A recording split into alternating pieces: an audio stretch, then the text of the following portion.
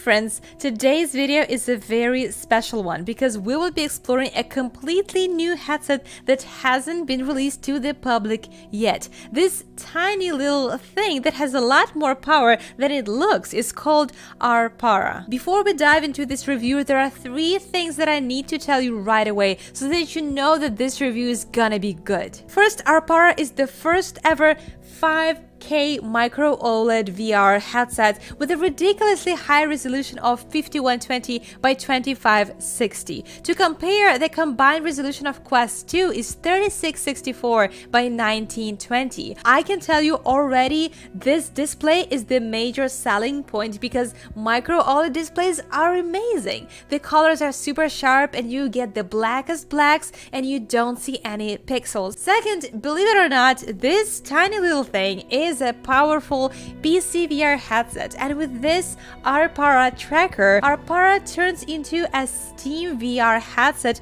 completely compatible with SteamVR trackers and HTC Vive or Valve Index controllers, and that is brilliant. Just look at how small it is. The form factor is really impressive here. Compared to bulky and heavy PCVR headsets currently dominating the market, Arpara is a miniature work of art. Paired with this 5K Micro-OLED display and the ridiculously high resolution, this has great potential. And lastly, something you might not expect, but Arpara can also be connected to your phone and used as your personal movie theater wherever you go. Well, now that I've got you hooked, I can dive deeper into this review. So far, everything I've told you is just a theory, and I'm here to scrutinize it as much as I can to get to the bottom of this and to answer this question: is it worth $400? Alongside this one, Arpara also announced a standalone headset coming soon as well for $599, which I hope to review as well when it is available. Arpara is currently running a Kickstarter campaign for both of these headsets, but before you go on a shopping spree, let's take a close look into this PCVR headset from Arpara.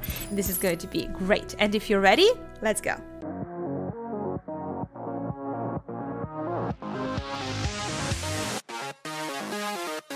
Let's start with the form factor and what we are actually getting right out of the box. I love how VR headsets are getting smaller and smaller, and I also like the design of Arpara. When you wear it, it kind of makes you look like Cyclops from the Marvel universe. It has this plastic strap with a knob on the back, but without the top strap. Now let's look under the hood. There's lots of things here. 2 volume buttons to the right, 3.5mm jack for your headphones, which are optional because Arpara has their own speakers, which are pretty good actually. They're surprisingly loud. The 2 buttons here change the modes between 2D and 3D, and by repeatedly clicking on them, you can change the resolution. The port to connect Arpara to your phone or to your PC. There's also a microphone and this dial that is used to change your IPD. It moves very smoothly, meaning it can accommodate pretty much all users. There's a proximity sensor just like in Quest, and you can also adjust your diopter very easily just like that, so that you don't need to wear glasses with this headset. So this is the Arpara the way it is in the lightest form without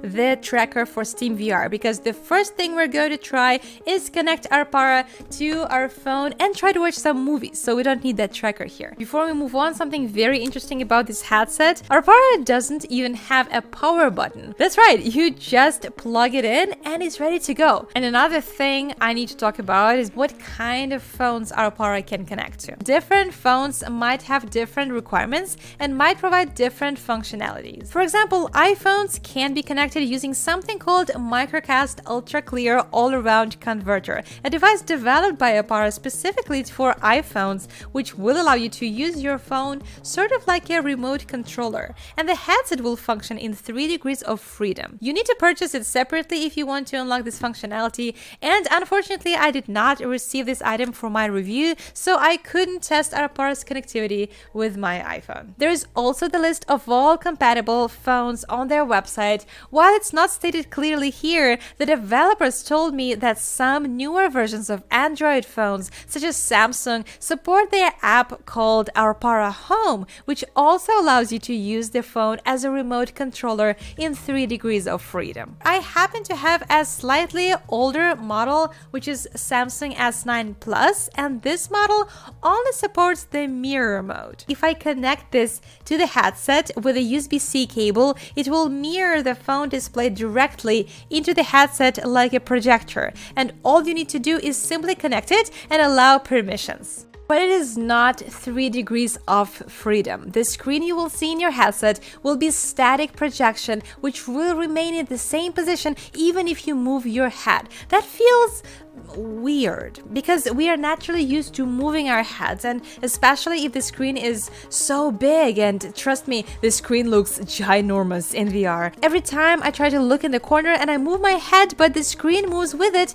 and it's counterintuitive and a little annoying. I did not really enjoy the experience of the screen basically being glued in front of my eyes, but I guess this is what you get with an older phone. I truly wish that I had the Mirrorcast so that I could connect my iPhone to Arpara and enjoy the 3 degrees of freedom, and I really hope to do so in my next review. The unfortunate trick here is that you cannot charge your phone and use Arpara at the same time because it will need to be connected to the USB-C port, the port that I used to connect my phone to charge it. So if it's occupied by Arpara, then you only can use it for as long as your battery lasts. Regardless of the annoyance, I have to talk about the quality, and it looks absolutely stunning. The image is razor sharp, the colors are quite bright, and overall it looks simply amazing. If I had the 3 degrees of freedom, this probably would be my favorite way of watching movies, especially on the go, like on the plane, because the small form factor is such a big advantage. I only wish that there was a way for me to connect my phone to the power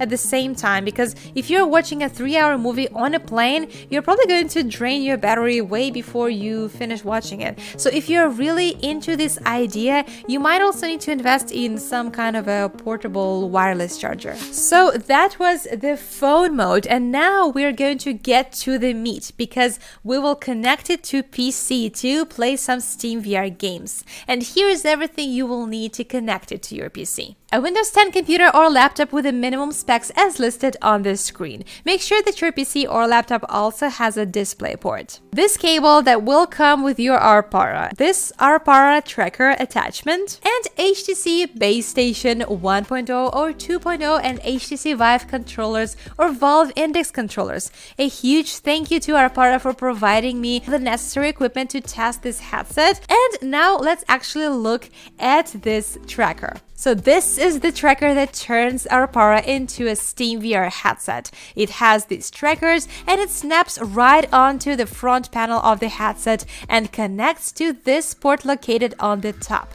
Very easily, this little device turned Arpara into a SteamVR headset. Now connect the cable to the DisplayPort, all the USB cables, and finally to the Arpara headset and run SteamVR. A quick note, I experienced some flickering when trying Arpara for the very first time, but it got fixed when I changed to a different DisplayPort, so if you have the same issue, try doing that. SteamVR should quickly recognize Arpara, and in my case I just paired the controllers and started the initial setup. Very soon I was able to enter my SteamVR home. Let's start with the good things. The first thing that impressed me is how sharp everything looked. I couldn't see any pixels at all, and I was frankly absolutely stunned at the difference I saw. I'm showing you the footage through the lens right now, but I really doubt that the sharpness I'm talking about can be seen in through the lens recording. Honestly, the recording from my computer screen probably looks more similar to the level of sharpness I saw in VR, and that is really impressive. When I was wearing Arpara, I saw the beauty in every detail. Like, I was mesmerized by the texture of this leaf in my Steam home. I was absolutely astonished by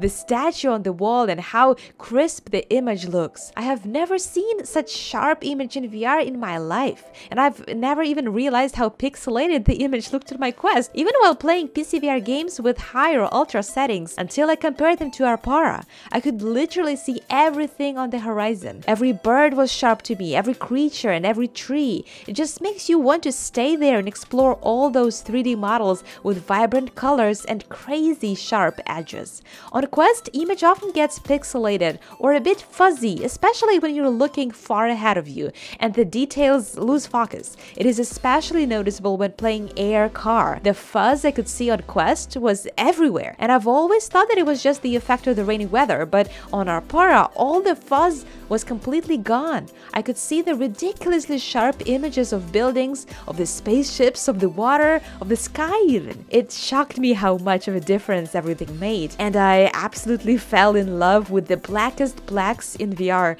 especially noticeable here in the first room of Rhythm of the Universe Anya. The blacks in Micro-OLED displays are stunning, and it makes Arpara perfect for games that predominantly use dark colors. But the sharpness is everything. Okay, now that we've talked about the good, it's time to talk about the bad, and there's a lot to cover. I will start with the absolutely biggest issue for me, and that is so-called motion blur. Literally, anytime I would move my head in VR, I would see this very noticeable blur effect in front of my eyes, which made everything look out of focus and blurry. All the sharpness of the image I was talking about earlier can only be appreciated if you do not move your head or move it very slowly. But when you do natural movements, this motion blur made the gaming for me very uncomfortable because I could see how it could trigger some motion sickness, and overall it's just not pleasing aesthetically because you cannot enjoy the crisp, sharp images anymore. That alone was the single reason I could not play any games with Arpara for a long time, which was truly a shame, but it just didn't feel good to me. Arpara claims that some people are more prone to motion blur, while others are less prone to that, and some reviewers have not even mentioned them because maybe they didn't notice them, but that was the first thing that I noticed, and that was a big deal for me. And just to compare, the blur that I'm talking about, you absolutely cannot see when playing with Quest. It is just not there. But it's like the most noticeable thing for me when I play with Arpara, and it makes it just really difficult and uncomfortable and not enjoyable. I tried it, my husband tried it, and we both noticed it so much that sadly we couldn't enjoy playing in VR. I certainly cannot imagine playing for a long time. The developers emphasize that this headset is still not the final product, and there will be many changes and improvements to the hardware and software, and I hope so much that this blur will get fixed in the next iteration. Another issue with Arpara is that I found this system to be very unstable. Very frequently I would get random issues with it, like showing black screen and red screen on the computer, not showing SteamVR but instead showing my static Windows background, red screen in VR, or one less showing the game and another one being completely blurry, and a few other similar problems. And every time I managed to fix this issue by doing one and the same thing, disconnect and reconnect Arpara and restart SteamVR. This is not how a reliable system should behave, and it just made it feel like a beta product that glitches at random times for no reason, and you have to turn it off and on again to get it to work. In addition, some games straight up refused to work with Arpara. For example, Wanderer, and no matter what I did, it would keep loading up in 2D, and all I could see was this static intro screen. So even though the game ran, I could not get it to run in a VR mode. Arpara ran well, but for some reason in this game I couldn't hear any sound or music. And another game, No Man's Sky, was completely unplayable due to a very heavy lag. I obviously couldn't test all games, but it sucks that some games would not work properly or would straight up not work with Arpara. And another thing I've noticed is that the colors on the periphery seem to be getting slight brownish tint. You can see it when I move my camera a bit on the Arpara, but it is non-existent on Quest. I couldn't say it caused me too much discomfort, especially compared to the issue of motion blur, but still something to keep in mind. And finally, the comfort seems to be a pretty big issue for Arpara as well, and I will talk about it separately, starting with the facial interface. This is the facial interface that they sent me initially. It's probably the most uncomfortable thing ever. Why is it so terrible is because this material here is quite rough on the face, and the curve that you see here is actually much bigger than the actual curve of my face. Some of the lights were leaking inside and it caused glare in the headset, and they sent me the replacement very quickly actually. The soft cushion here already feels much softer and nicer to touch. It looks smaller. So when I actually put it on my face, it covers my entire face and doesn't leave any room for the light to leak. So overall, it feels much more comfortable. And they also sent me this video that shows the person playing in VR using Arpara for a really long time and having no marks left on the face even after playing for such a long time. Indeed, I found the face mask to be much better than the previous one, but still it wasn't good enough. I kept feeling the pressure and there were still marks on the face. As you can see, even my husband fell victim of the discomfort of this facial interface. Mind you, this was after wearing Arpara for about 15 minutes with a new and improved facial interface. So probably their new design might be okay for some people, but it should not be the final design, as I still found it to be too thin and still causing the uncomfortable pressure. In addition, Arpara is getting quite warm while playing, and because it's so small, this heat radiates towards your face and you can feel it. And playing VR games is already a pretty dynamic activity that makes you sweat, but I'm afraid that this additional heat will make it even worse, and it's not a good thing. And I will also talk about the head strap. Is the traditional head strap sort of design, if we compare it to Quest strap that presses the headset towards your face, and normally you would also need to have this top strap that supports the weight of the headset. And granted, this headset is extremely light, but still it does have the weight. When you press it to your face, you can feel it. I do think that this is an easy fix. You know, it's very easy to change the design or to simply make a hole in this facial interface and include the top strap. So this is not a big deal, but it is what you're getting, and I have to mention it. So this is what this headset is like. As you can see, there are some things that I liked a lot about it, such as the visuals and the sharpness of the image, but at the same time, it does feel like not a completely finished product. And I tend to give the developers the benefit of a doubt because they have been extremely well at communicating with me and responding to all of my questions and concerns, making sure that I understand that this is the work in progress and they will still very much be upgrading and delivering this product to the later stages, making it even better in all of these aspects that I had some issues with, starting with the face mask and ending with some visual enhancements that I hope that they will be able to fix, because the image still looked extremely sharp, and compared to Quest even, I saw this difference. I saw how crisp the graphics look and I just enjoyed it so much. But unlike Quest, the motion blur was way more noticeable here, and I do not feel that at all with Quest. So ultimately, you know, there's still a lot of things that we are taking on faith. We believe that they will fix facial interface. We believe that they're going to improve the visuals and remove this motion thing that some people experience. And we also hope that this discoloration thing will go away as well. But for now, the Kickstarter campaign already finishes pretty soon, and I don't know if there's any other reviewer that will deliver a more updated version of Arpara's review. And don't forget that there is also an all-in-one headset announced in the Kickstarter too, yet not a single reviewer has been offered to test it before the end of the Kickstarter campaign. While they have been very transparent about tethered Arpara, they're very secretive about their all-in-one headset, which is quite suspicious, because even though you're giving your money with a faith in both headsets, you have no idea what the performance is like in the standalone headset. But this review is about tethered Arpara, and they did make some improvements to it since they introduced it for the first time. For example, they did, however, introduce this amazing Arpara tracker. They turned this headset into a SteamVR headset, which is such a great improvement just based on that delivered promise. I tend to believe that Arpara is going to deliver on other promises that it has given us. This is a very promising device. The form factor is impressive, the quality is great, there is room for growth, and I think this is what we need to take out of this review, is that this is still work in progress. I do like the direction where it's going. While I will not tell you whether or not to spend your money, I'm sure that you will be able to make your decision after watching this review. Definitely let me know in the comments what you think about this PCVR headset tethered Arpara, and if you have any questions about it, also let me know. I will answer them as best I can. If you would like to see more informative VR content, make sure to give this video a like and subscribe to Disco VR for more. Thank you so much for watching, friends. Stay safe, and as always, happy gaming!